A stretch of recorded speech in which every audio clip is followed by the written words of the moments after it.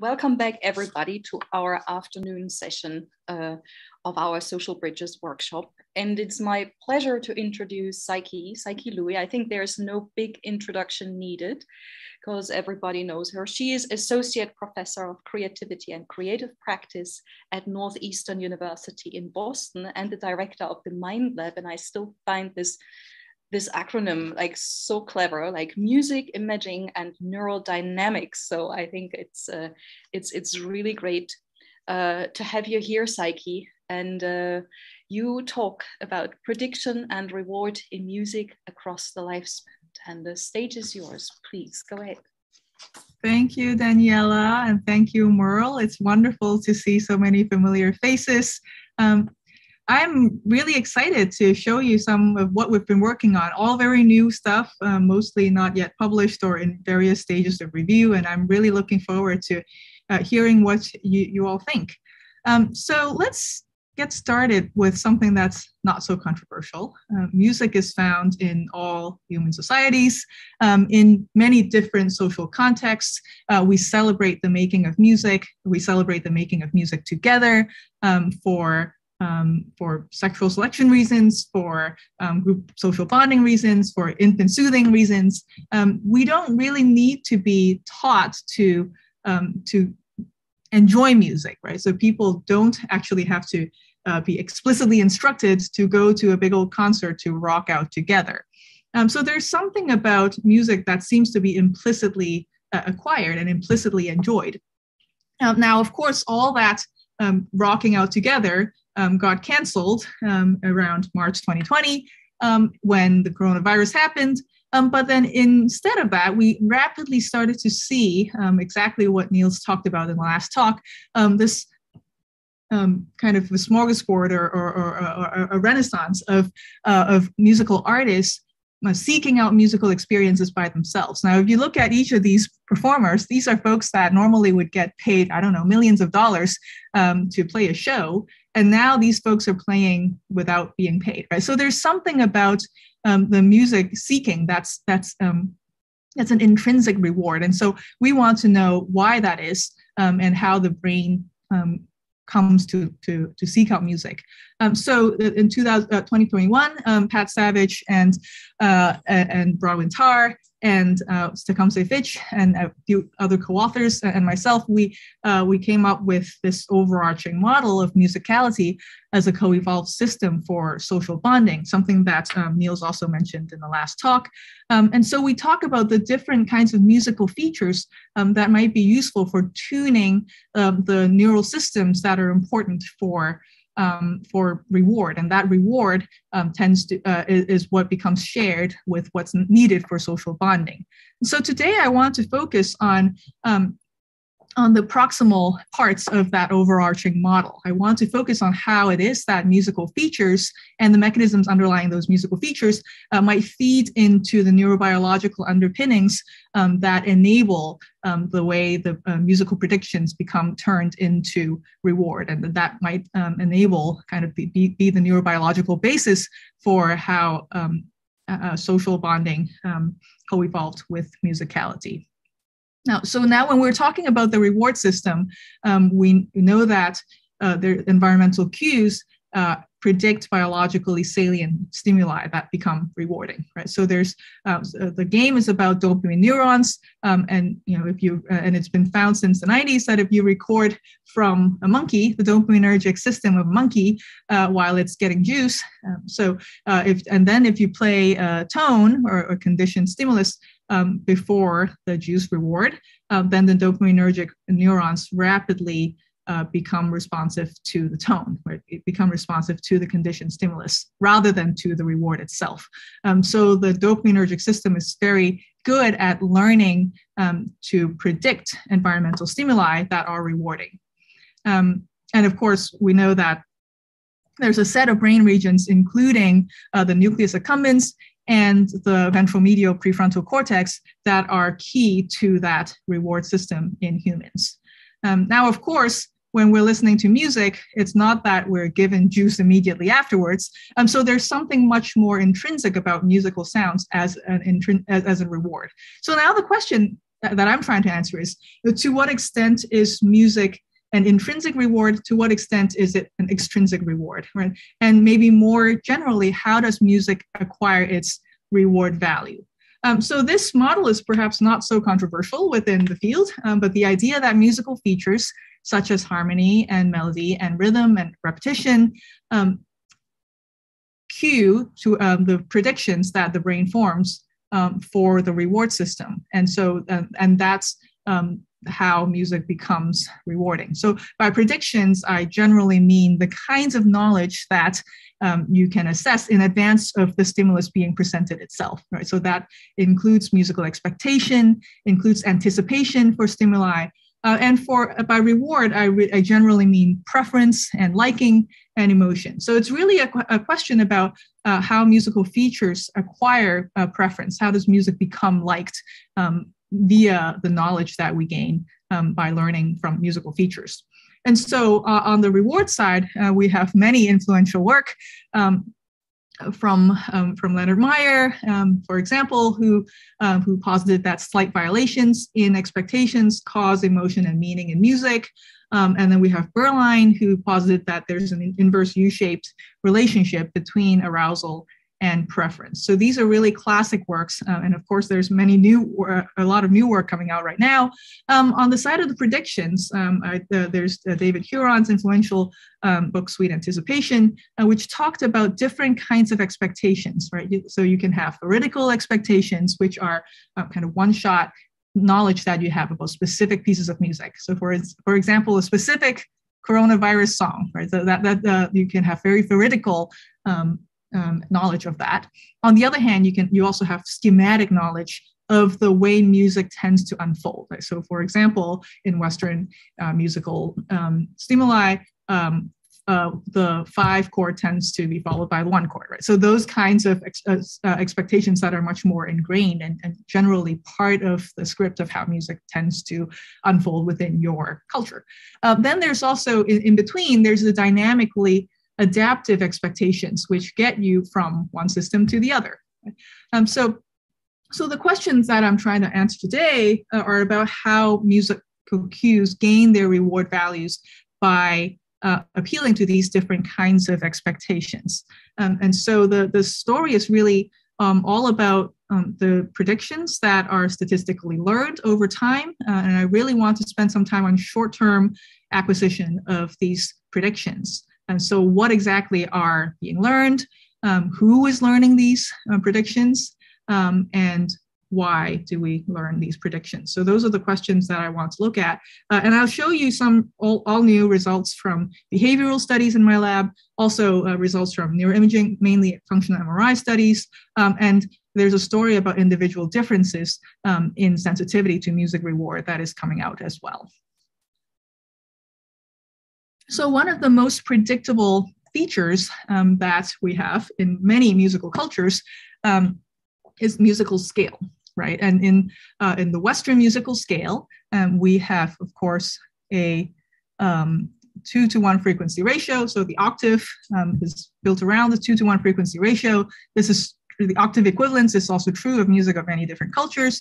And within the Western equal tempered chromatic scale, you divide that 2-to-1 frequency ratio into 12 logarithmic steps. Okay, so I'm just going to play this.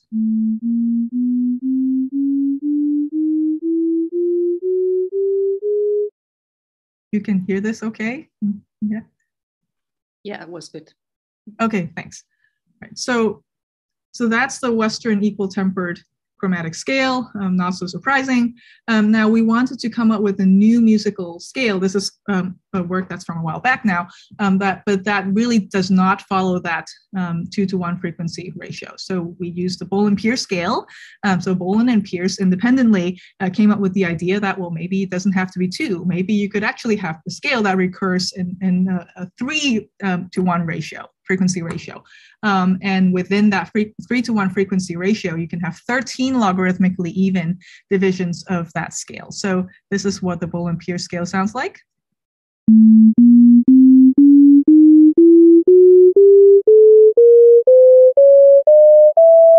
Right, so that's the new chromatic scale. And so you might ask, why 13 divisions of 3? Well, it turns out that if you choose certain pitches along the 13 divisions, they approximate low integer ratios when you play them together, and those low integer ratios then sound psychoacoustically smooth and consonant, and so they can become the chord from which you can start to build a chord progression. So these are then chord progressions that we could choose. Each of these numbers falls in, can be plugged into n in that formula to come up with a chord progression. So this is what a chord progression sounds like. Right, so that's work that I've done a while back, but what's new is that we wanted to test directly to what extent these predictions that you can form with this new scale can lead to reward from repeated exposure. So we had Yuwen Zhang, who is a clarinetist and a saxophonist and a flute player and the composer and electronic musician in the lab, and he composed these naturalistic Bohlen-Pierce melodies.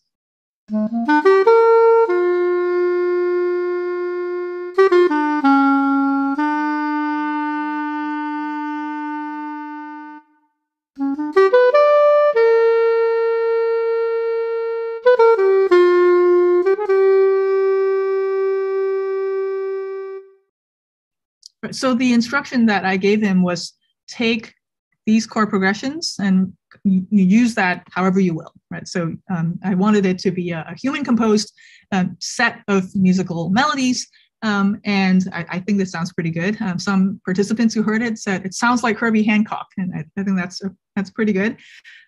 Now we had online listeners listen to a large set of melodies like this one, but more than one melody, of course. And during that exposure phase, they had to detect an infrequent vibrato in this melody. And so whenever you hear the vibrato, you have to press the V on your keyboard. So that was the exposure task.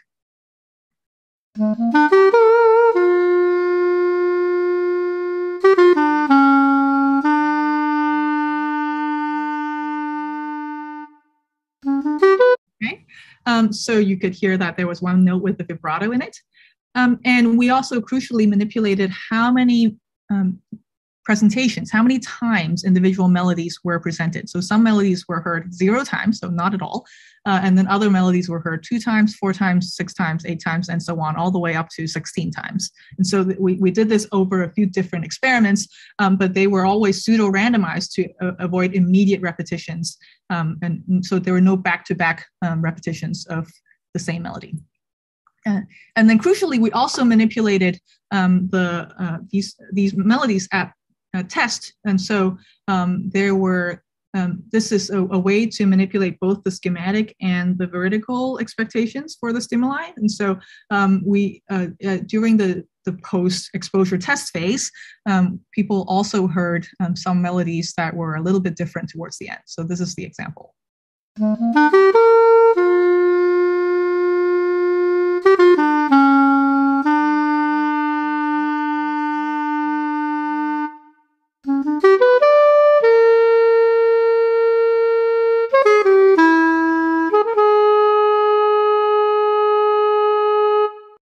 So you could hear how the ending of that melody was different from the one before. So this is results in an error in prediction. And so people had to listen to these melodies, and we collected pre and post exposure melodies of ratings of liking on the scale of 1 to 7. 7 means you love it, 1 means you don't like it at all. So let's look at the pre-exposure ratings. The first thing we saw was that there was a significant effect of novelty in that the first melodies, whichever, and we randomized these melodies, so whichever melody was pseudo-randomized to start first always got rated as the best. And so over time, people moved towards a happy medium of ratings, but usually the first few melodies tended to be rated quite highly. So there was an effect of novelty.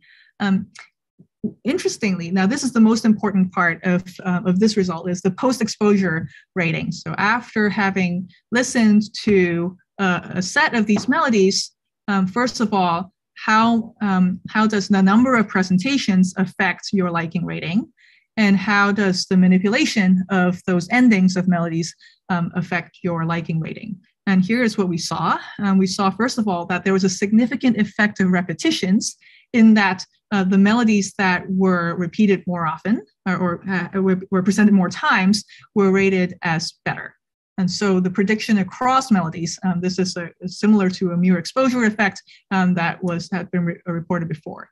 We also saw that there was an effect of manipulations in that there was a significant difference between original and manipulated melodies in that within one melody, we're forming predictions such that when the melody ended a different way, that resulted in a prediction error that reduced the liking rating. And this was more observed as the number of repetitions was higher. So the more predictions you had, the larger the prediction error was. And so now we're extending our test to try to see, to what extent does this increase in number of presentations leading to an improvement in liking ratings, does that top out over the course of time, right? And so we're now fitting different models to the data and also testing more numbers of presentations to see at what point our predictions start to change in their relationship to the liking. So do we actually see an inverse U curve, or is it a mere exposure effect that keeps persisting over time? So that's one set of melodies. I also wanted to come up with even more melodies. And so this is going back to a previous a way that I used to compose these melodies from harmonies by applying a finite state grammar. So recall the four-chord chord progression that I'd shown you before. We then had used each of those possible chords as a starting point and composed automatically generated melodies that led from the first chord all the way to the last chord. So this is one example of a resulting melody.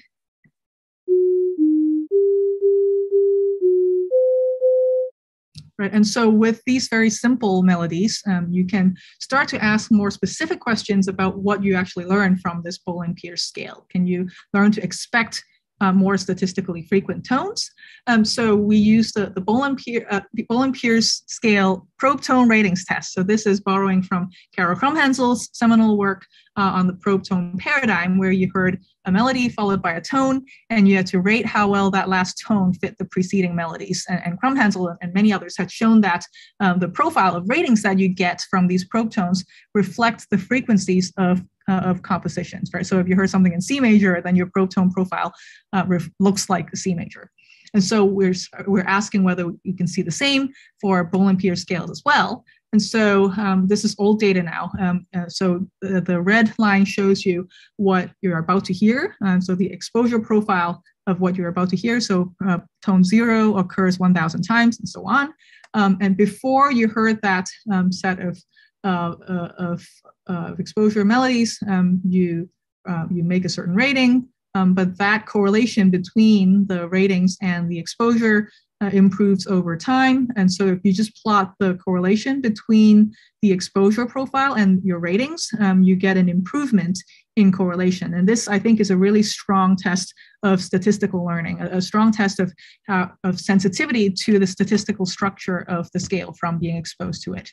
So you now might also ask, well, if you really didn't know anything about the musical scale, then you really shouldn't show a statistically significant pre-exposure ratings. So what's with that? And so the answer is that the answer has to do with the way the trial was presented. So if you listen to how the trial was sounds, you first had to hear a melody, and then you had to hear a tone, and you're supposed to rate how well that tone fits the melody.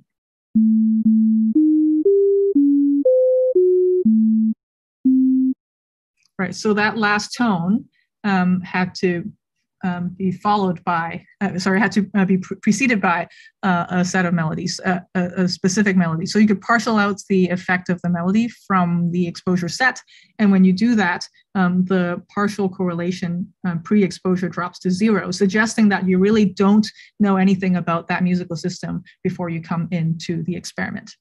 So that's all review. But what I wanted to talk about is how does something like timbre, right? So all the melodies that I've shown you so far in this experiment have been pure tones, but of course, real sounds have more than one frequency per sound. So I'll just play you a couple of different sounds.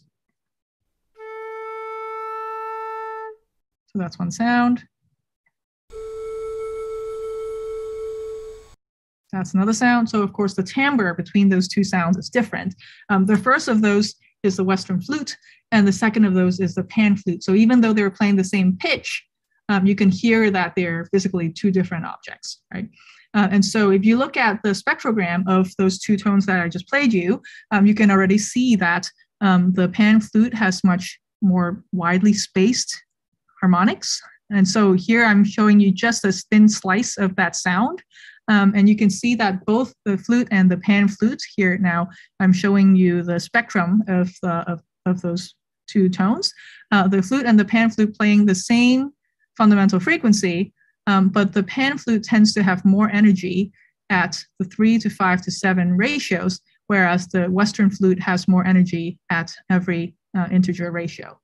And so, and it's interesting when you look into the small but very passionate set of composers who are writing music for the Bull-Pierce scale, you're much more likely to find music written in the pan flute and also written in clarinet. And these are instruments that have a closed tube on one end, and that that results in timbres that have more odd harmonics. And so so the question is why, right? Why is it that the Bull-Pierce scale seems to be composed more in odd harmonic instruments than other instruments? And so in the context of our prediction error and reward model, we wanted to ask, how does acoustic content affect predictions? Right? So in particular, is there something about the spectral distribution of musical pitch that affects your prediction of musical structure? So it sounds not so surprising, right, from a compositional perspective, but from a psychological perspective, it's actually quite, I think it's quite important to think about how something that's like spectral distribution, which is a fairly low-level acoustic attribute of sounds, might actually make a connection to musical structure, which is a fairly high-level representation of, of music. So most theories about prediction and reward don't really go into that, right? And so one idea is that pitches that have harmonics that are spaced apart in 3-to-1 ratios, because 3-to-1 ratios are the game of the Bull-Pierce scale, might help you learn the Bull-Pierce scale. So for example, compared to pitches with harmonics that are spaced apart in 2-to-1 frequency ratios. So I think I'll just skip ahead, but I'll just show you one experiment that we did that uses complex tones as timbres. I'll just talk about this one. Here we have two artificially generated sets of melodies with different timbres. In one case, we have the fundamental frequency with odd harmonics. So this is the trial where, again, you hear a melody followed by a tone, and you have to rate how well that last tone fits the melody.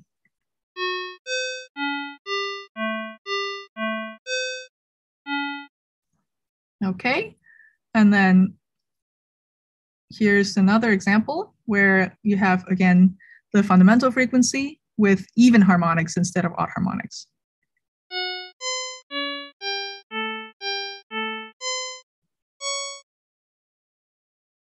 Right, so they sound on the surface a little bit different, but not that different, and there's not particularly one that sounds worse than the other. Now, we, again, made these pre and post exposure ratings. Before and after, participants listened to the melodies either in the odd harmonics or the even harmonics for half an hour.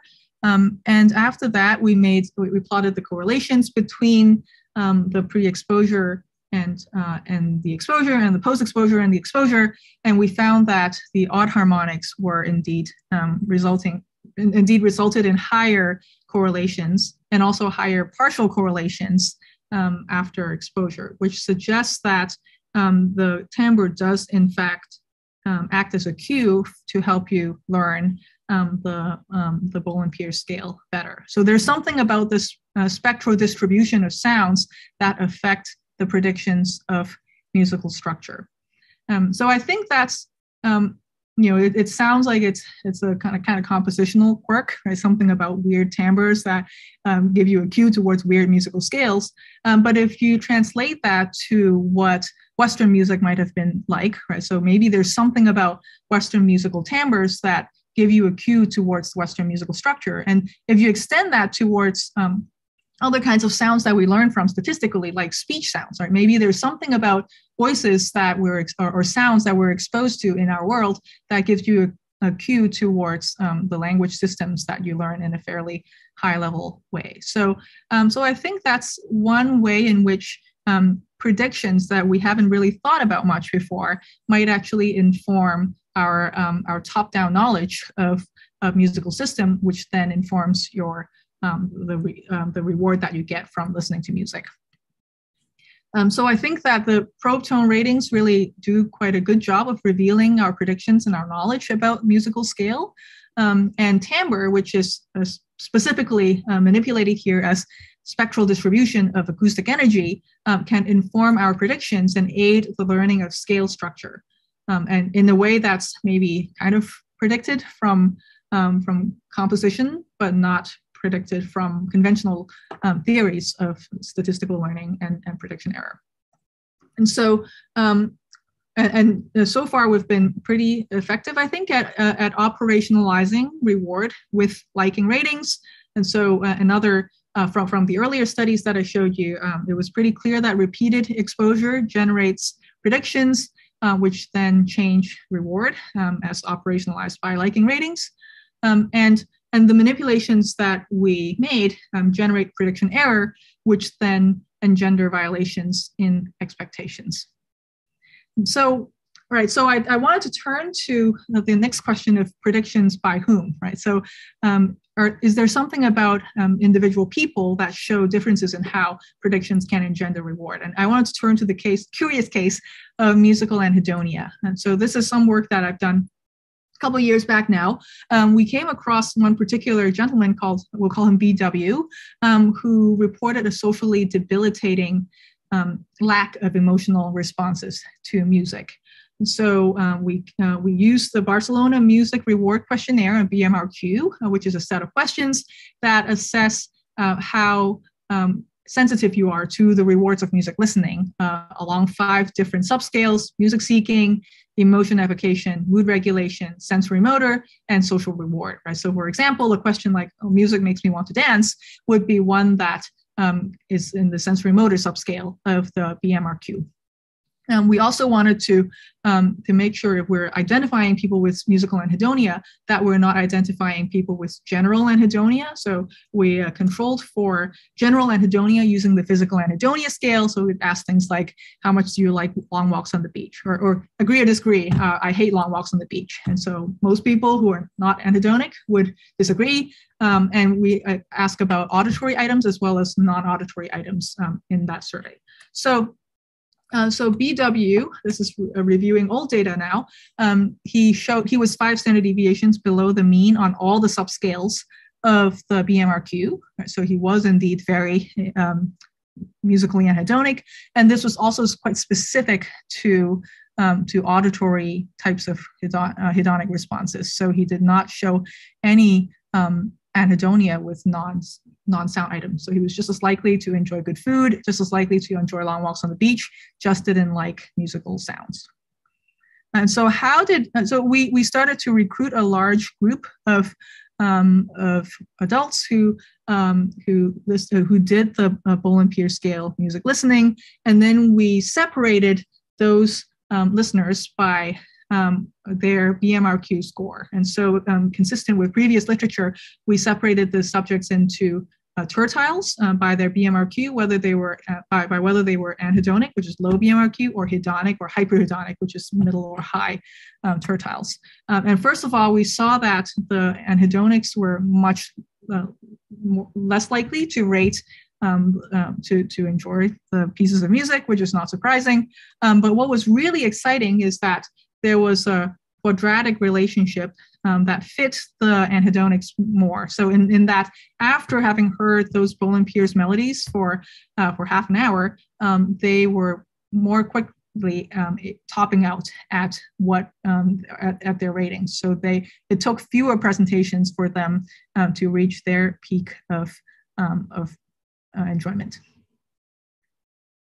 So that was very exciting, and for BW specifically, we'd also looked at his brain connectivity using diffusion tensor imaging between auditory areas and reward-sensitive areas, including the nucleus accumbens and medial prefrontal cortex. And we saw that BW indeed had lower volume of connectivity between the auditory areas and the nucleus accumbens. And so, looking at this data along with other data that was coming out from a few other groups, Amy Belfi and I came up with this neuroanatomical model of music and reward, where we posited that the auditory system is important for forming predictions, and it makes connections with the reward system that generates the reward, right? So, and there are specific regions that we can look at in the auditory areas, such as the superior temporal gyrus, and also in the reward areas, such as the medial prefrontal cortex and the nucleus accumbens, and specific disconnections or disruptions in any of these regions could result in musical anhedonia. So then Diana Wang, who was in my lab, took this anatomical model and put it into actual brain space, and then used that to define functional connectivity between the auditory and reward regions in a large openly available database of resting state functional MRI data, comparing people with Alzheimer's disease at different stages. And what we saw was that the more severe your Alzheimer's disease was, the less overall connectivity you had between auditory and reward system. But even folks with the most severe forms of Alzheimer's disease had some remaining connectivity between auditory and reward system. So this is something that will be useful in the future for working with music therapists and coming up with some specific therapies that might be useful for using music to help those with Alzheimer's disease. So this is something that's for a different talk, but what I wanted to turn to is a functional MRI task that uses music listening specifically to look into the auditory and reward system and the connectivity between the auditory and reward system. So we had people listen to music that they brought in that was self-selected, and also we had people listen to music that we selected for them that were either well-known pieces of music, like Adele or something on the Billboard list, or some Beethoven, right? And then we had people make familiarity ratings and liking ratings in the scanner. And we tested a group of young adults and then also folks who are older adults. So let's look at, first of all, the main effect of self-selected music listening. So we found that, maybe not surprisingly, people who scored low on BMRQ, right, who were possibly musically anhedonic, tended to show activity in the auditory system, but not in the reward system. And then for people who were age-matched controls, who scored kind of normal or high on the BMRQ, had activity in the auditory and the reward system. So that's pretty exciting, but that does replicate some other results from the Satori lab that had shown these neural correlates of musical anhedonia. We then turned to just young adults who were listening to self-selected music. What we found, first of all, was that self-selected music was much better at engaging the brain, especially at engaging the reward system, compared to other selected music. So just the self versus other contrast resulted in large-scale activity in the auditory and the reward system. Now, the older adults also showed similar activity, but much less of that same activity. And when you contrast the young and older adults, we saw that the young adults had higher activity in both the auditory and the reward system. So this is actually not super surprising, considering that Amy Belfi and her group had actually tested a large sample across different ages in the Barcelona Music Reward Questionnaire, and found that overall older adults tend to show less or report less music reward sensitivity. But what we then wanted to ask was, how does mindful, consistent music listening changed that pattern of activity between the auditory and the reward system. So we worked with Suzanne Hanser, who's a music therapist at Berklee School of Music, which is just down the street from us. We worked with Maya Geddes, who's a neurologist who at the Harvard Medical School, who's just down the street the other way from us. And we defined an 8-week intervention of daily music listening, where these older adults listened to music that was chosen in consultation with a music therapist, who called them on the phone and checked in with them every week and wrote down and journaled their reflections in the logbook. And before and after, we did pre and post intervention, functional MRI, and neuropsychological testing. And so when listening to music that you love, that you rate as being highly liked, first of all, I already showed you that the young adults had more activity in the reward system. The older adults had some activity, but less. And this activity, specifically the medial prefrontal cortex, after intervention was increased or resuscitated in the medial prefrontal cortex in older adults, in a way that made the activity of the medial prefrontal cortex more like that of young adults. So that was really exciting. Specifically, we then wanted to look into the functional connectivity between the auditory and the reward system. This is work by Alex Belden in my lab. And what he did was he took the anatomically defined auditory network that I'd shown you earlier and asked, where in the brain does that connect? Do we see a change in connectivity before and after intervention? And the only region where we saw a post-intervention increase compared to pre-intervention scans was in the medial prefrontal cortex. And so specifically, when you look at the time series of that functional connectivity between the auditory and the reward areas, we found that was more sensitive for self-selected music compared to other selected music. So we find that this auditory engagement of the reward system changes throughout the lifespan, and it seems to be enhanced by mindful music listening.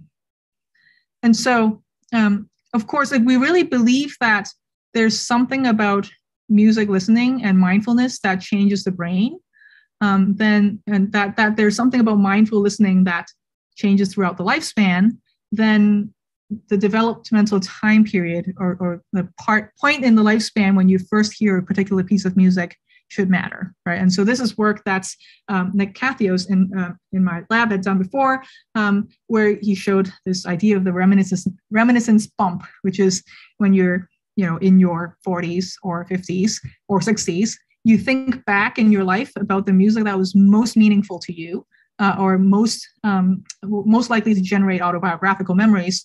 It turns out that you're most likely to report music from your adolescence or young adulthood. And so you can define this using song-specific age, right? So you take a age of the song when it first arrived on the Billboard charts, or for music that was composed before there were Billboard charts, like Mozart, right? You could just ask, how old were you when you first heard this particular piece of music? And so what Nick did was he separated the activity, brain activity from our previous study during music listening by the age of first exposure. And what we found was that this is very preliminary data, so we have more to do. But what we found is that music that was first heard during young adulthood, right, so in your late teens and early 20s, was more likely to activate the auditory and the reward systems. So I think that's really exciting. And it really does point to a much more nuanced view of why music engages and why and how music engages the reward system throughout your lifespan. Now, I'd previously said that music reward sensitivity decreases as you age, but it turns out that I kind of lied, because if you look into the BMRQ by subscales, most of the decrease, the age-related decrease in music reward sensitivity was driven by the music seeking subscale. So older adults are less likely to seek out new music, but they're actually, if anything, more likely to seek out music as a way to regulate their own mood and as a way to look for social reward, right? To become close to others, which I think is part of of why during the novel coronavirus pandemic, as you heard in the previous talk by Niels, people so rapidly shifted towards music listening because it was a way to seek out social experiences when social experiences in person were not available. And so as part of our kind of addition to the large body of work that Niels presented in the previous talk, I worked with Roni Grano and others where we administered a survey across 5,000 people in 11 countries in 6 different languages. And we asked this simple question: how does certain activities help you achieve a certain well-being goal? And the activities include music, but also information seeking, like looking at the news or looking at movies and eating food or cooking or working or reading and so on. And the well-being goals included achieving social bonding, increasing positive emotions, reducing negative emotions, achieving diversion, and connecting with yourself.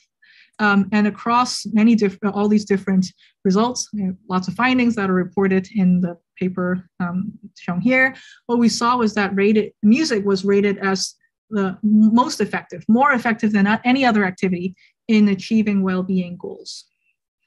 Furthermore, we saw that this reported effectiveness of music improves with age. So those who are above 65 were actually more likely to report using music, and that music was a most effective goal for well-being.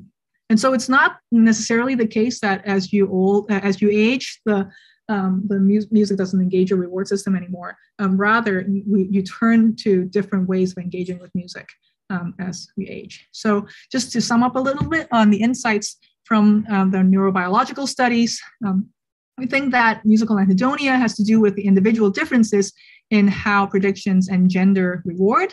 And a lot of what I presented shows that reward for music changes throughout the lifespan. There are age-related changes in reward sensitivity, but that the age of song exposure, like when you first heard the music, does also affect that reward sensitivity.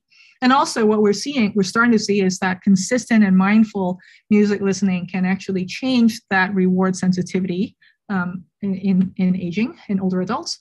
And also the use of music for well-being goals increases with age. And so a more general methodological note is that when you're interested in engaging the reward system with music, maybe you should just ask people what music they like to listen to and have them bring them in, because self-selected music is most effective at engaging the reward system.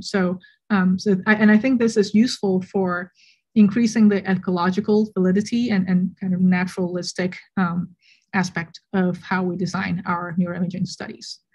So all of this has been a lot of fun, all very new work. And it wouldn't be possible without massive collaborations that include people from outside my field. So this kind of consistent dialogue, like we're having today and in this wonderful conference, this consistent dialogue between the sciences and the humanistic modes of inquiry into the music studies is something that I've started to look into with co-editors Lisa Margulis and Deirdre Lockridge, and we have a volume coming out entitled Science, Music, Borderlands, which really engages in the dialogue across the humanistic and the scientific approaches to music.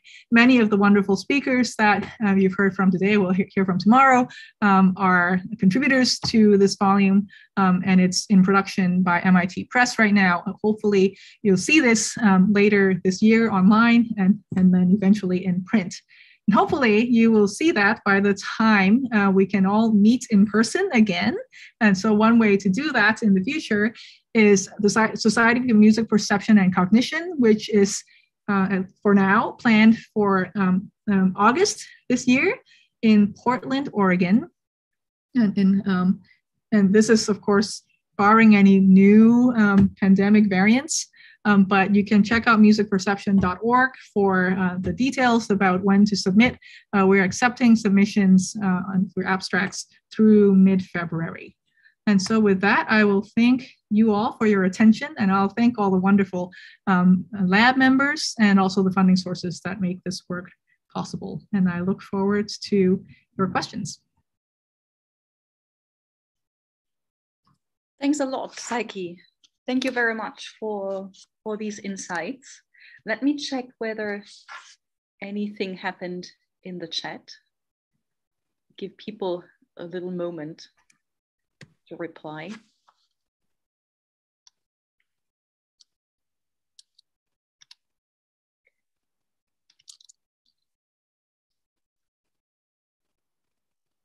Oh, it's funny. I thought, and according to my my clock on the PowerPoint, I thought I was way over time, but it turns out I was like just fantastic. Not super over time. Spot on.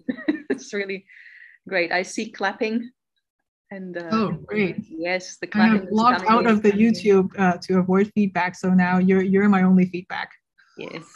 So we have a little delay between the YouTube and the Zoom. So I see plenty of hands clapping, Psyche. It's really impressive work. So maybe while giving people time, I have a question. I was about to say that you were always ahead of time with your work on statistical learning in music. I mean, I think that's the first work I've known from you. That means a lot coming from you.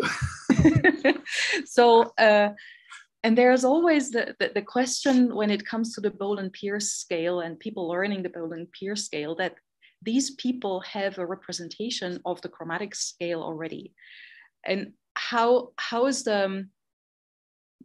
much do people use their chromatic knowledge to learn the Boland-Pierce scale, or is there interference or yeah? Right. So if you expect that people are bringing their knowledge of the Western chromatic scale into their interpretation of the Boland-Pierce scale, then pitches that more closely approximate specific pitches in the Western scale should be rated as higher. But that was not what we see, right? So I think it was pitch 8 was the same as like the scale degree 4.5 in the Western scale, and we checked for that, and that was not what we see. So it does seem like people are forming novel categories from exposure to the task, and then to the corpus of Boland-Pierce melodies that we threw at them during exposure. Have you tried? I mean, also we would expect that people with more musical training might be better at the task, and that was not. We didn't see an interaction with musical training. Has this been tried with people from other musical systems, other musical cultures? That's what I would love to do. Have not yet tried it, but yeah, that's a great idea. Yeah. Okay, there is a question from Roni in the chat, and I pasted in the Zoom chat so that you can read it, but I'll read it out loud as well. It also concerns the Boland-Pierce scale, but the timbre effect. Could it be driven by dissonance? The 3-to-1 being less dissonant and hence eliciting higher appropriateness ratings. The 3-to-1 is not less dissonant than the 2-to-1. Right, so a 2-to-1 frequency ratio being an octave, 3-to-1 frequency ratio being a 12th, they're similarly consonant. And I didn't get a chance to present. There's another experiment in that suite where we also looked at shepherd tones that were spaced apart even further. So in the experiment that I did manage to show you, the timbres were, the overtones were spaced apart either odd or even, but in another experiment we did them actual 3-to-1 frequency ratios or 2-to-1 frequency ratios, and we also saw that 3-to-1 led to better learning. Yeah. So I think it's really about the consistency, the congruency between the timbre and the scale. I mean, and that's maybe why when you hear, let's say a carillon or a bell, which is in harmonic, right? If you hear that play like Bach, it sounds a bit odd.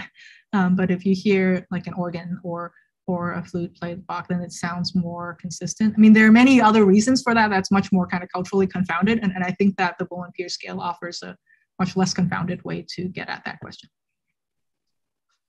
Okay.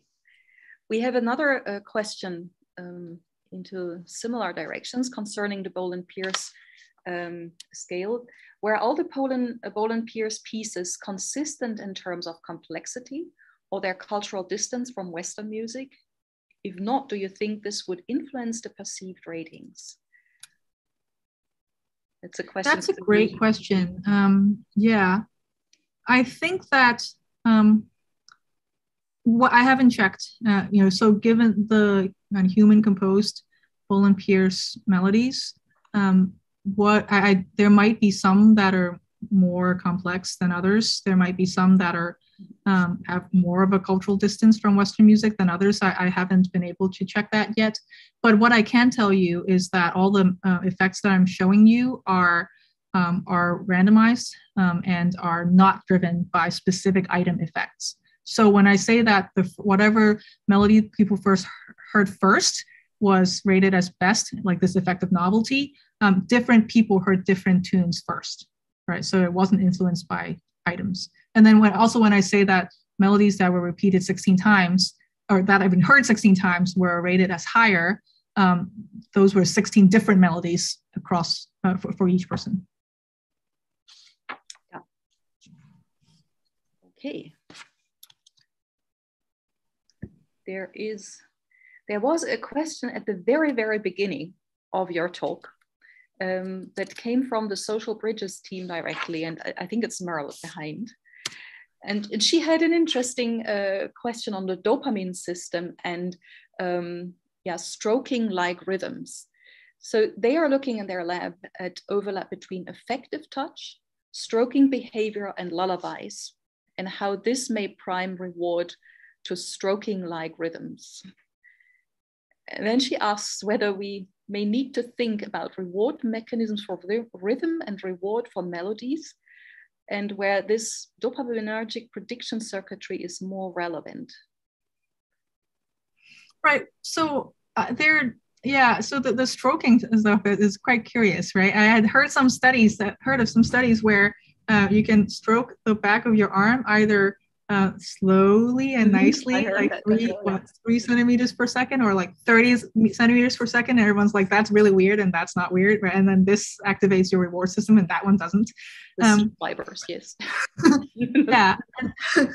So I guess the question is more generally about like biological rhythms, right? Is there something about the rhythmicity of melodies that where melodies presented at certain rates might be best or better at engaging the reward system? And I think that might be the case, right? There's a reason why there are optimal tempos for pieces of music, right? And I don't know what exactly the biological mechanisms are, or whether they have more to do with brain rhythms than with particular like walking rhythms or stroking rhythms. But I do believe that they are constrained. These rhythms of music are constrained by biological properties of rhythmic or resonant structures that might have certain optimal preferred frequencies. So the work of Ed Large, for example, has been looking at that for many years, and we are collaborating with them to find particular pieces of music at particular types of stimulation, such as light stimulation, that could be paired with music that might be specifically useful for stimulating different kinds of biological or brain rhythms. So yeah, I mean, I think there are some ways to think about music that might be inspired by these biological or neural rhythms. And I think we're having this like really cool discussion in the way that maybe most composers don't think about it that way, right? Most composers don't think of music as like a way to cater towards biological rhythms. But if we can unlock that and kind of get into that, then we might be able to compose music that's not only rewarding, but also biologically beneficial in ways that might solve some of the world's crises that Niels talked about in the last talk. And talking about Niels, he is super active right now in the chat. Oh. So he has opened a little thread that I will paste to you. So first thing he says, a nitty-gritty music COVID-related question. You found that well-being benefit from engaging with music during lockdown increased with age. So that's the first thing. So now the second, wait. At the same time, others have found that young people increase their creative arts engagement during lockdown more than older people did. And now comes the question. How do we explain the combination of these two findings? Is it a dosage thing, i.e. did the older population not need to increase their music consumption as much because it was already more effective? I think that's the end of the thread.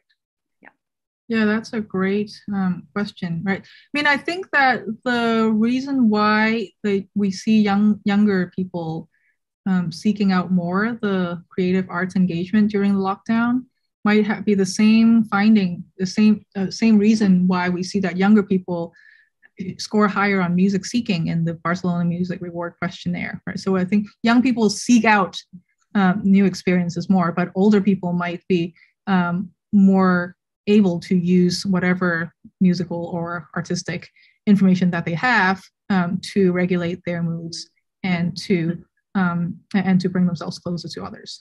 Yeah, so I think it's about seeking versus regulation. Do older adults seek out other things, not necessarily music? You had this in your